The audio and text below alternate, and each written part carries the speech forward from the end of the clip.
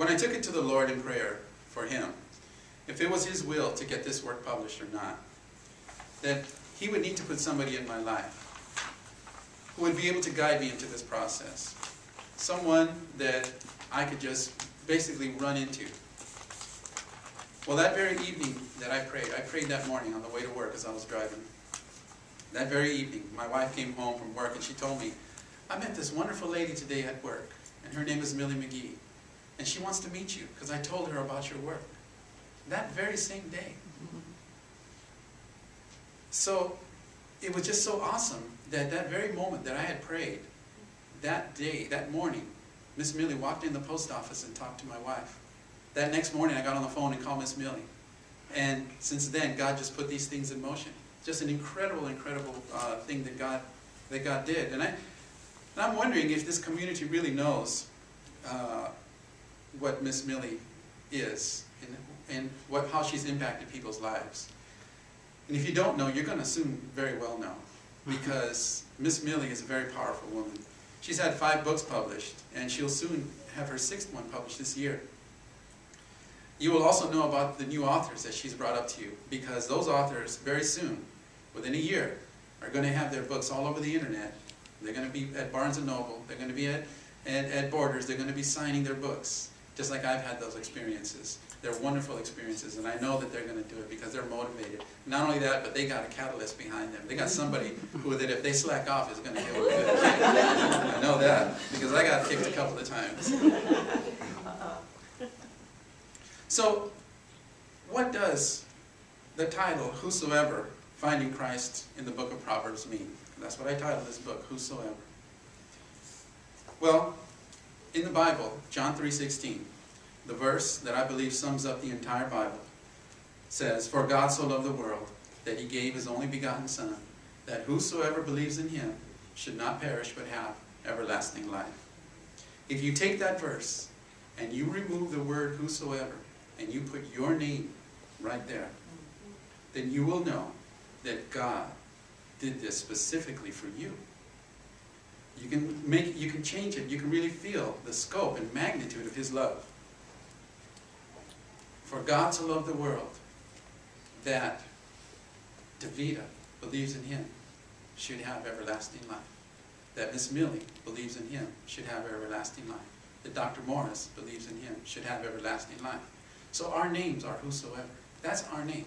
We are the whosoever that Christ came down to die for. So that's why I named it whosoever, because God's word is for whosoever picks it up. You just got to pick it up and read it, right? And a lot of people believe that the gospel of Jesus can only be found in the New Testament. And but I learned that Jesus is in page 1 of Genesis, and he goes all the way through Revelation. The last page of Revelation, you will find Jesus in every single page. But I'll get to the reason why I centered on the book of Proverbs in just a second. I'll tell you a little bit about myself. I was born and raised in Los Angeles, California, and I grew up in the mean streets, in the ghetto neighborhoods, in between East Los Angeles and South Central. A lot of gangs and everything. I witnessed all of that and had family members that actually were engaged in that kind of activity. I saw that all around me. I saw and experienced a lot growing up in the 60s and 70s, and also experiencing the Rodney King riots in the early 90s. I grew up in a non-Christian home and lived a tumultuous lifestyle, drinking and doing drugs at a very young age. But God had a plan. And it wasn't until in my mid-20s that I came to the conclusion that I needed Jesus to be the Lord of my life and my personal Savior. God then put into motion many things in my life, one of which was, of course, writing this book. I never set out to write a book, it just happened. The book of Proverbs contains in it godly wisdom that is applicable to every one of us in every part of our lives, whether it be physical, relational, financial, political, but especially spiritual. There's so much wisdom in it that I felt very compelled to know that my own son should know this and not walk the path that I walked in my youth.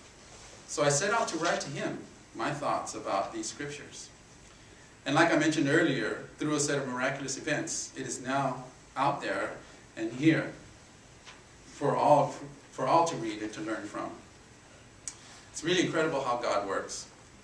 I would read a verse or verses, then God would bring to my remembrance a time or situation in my life where, looking back, God was protecting me or giving me wisdom to avoid something that was going to be bad in my life. I never knew He was there, but looking back, I know He was. I've also taken some verses and written short commentaries on it as it applies to life for us in today's world. During my writing, I sometimes became so overwhelmed by God's love and greatness that poetry would just flow out from me based on the verses of Proverbs I happened to be on. So I would put that in writing. I'd actually like to share one with you right now, if I may.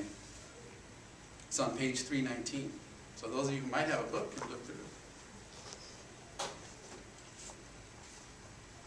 it. I begin quoting Proverbs 30, verses 18 and 19, which says, "There are 3 things which are too wonderful for me, 4 things which I do not understand. The way of an eagle in the sky, the way of a serpent on a rock, the way of a ship in the middle of the sea, and the way of a man with a maid." When I read those verses, I felt very, very awestruck by God.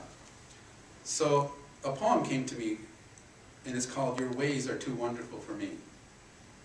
Please listen to me as I read. "Lord, your ways are too wonderful for me. How does an eagle spread its wings to fly? How can a ship float on the sea? How do the clouds know their place in the sky? Your ways are too wonderful for me. The deserts and the jungles were all created by you, each one capable of telling your story. From the highest snow-covered mountain to the deepest ocean blue, all bow down and proclaim your glory. The Alpha and Omega, Lord, there is no one like you. Your voice thunders wondrously, doing things we cannot comprehend, like forgiving our sins unconditionally and loving us with a love that knows no end. So many things I cannot understand, like you being born in tatters, that in the day when before you I will stand, the questions that I have will no longer matter. How does an eagle spread its wings to fly? How can a ship float on the sea? How do the clouds know their place in the sky? Your ways are too wonderful for me." And that just flew out of me. Because I was just so overwhelmed